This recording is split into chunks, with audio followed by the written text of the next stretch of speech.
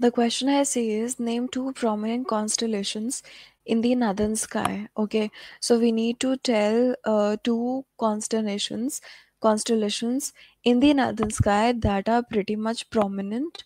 Okay, so we can also say them as spring constellations. Spring constellations.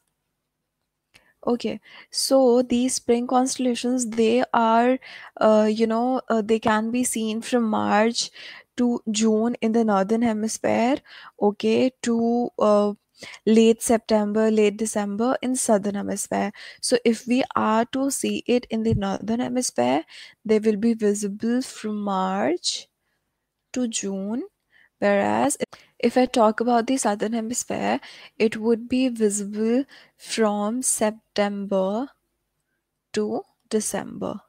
Okay, so the most prominent stars that are present in the northern sky, the most prominent constellations that are present in the northern sky, they can be Ursa Major.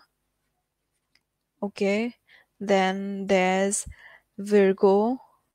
Okay, so you can to name others, there are Bootes, then Leo, Cancer, Virgo, Hydra. Okay, so these are the constellations that are pretty much prominent in the northern sky. Okay.